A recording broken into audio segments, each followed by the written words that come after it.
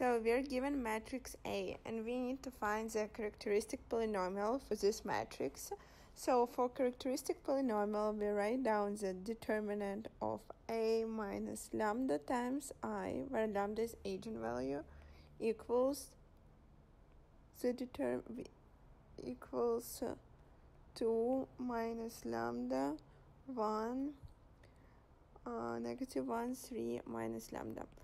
Well, so let's find the determinant of the right side. It equals 2 minus lambda times 3 minus lambda minus 1 times negative 1. So this equals 6 minus 3 lambda minus 2 lambda plus lambda squared plus 1. So this equals lambda squared minus 5 lambda plus 7. So the characteristic polynomial is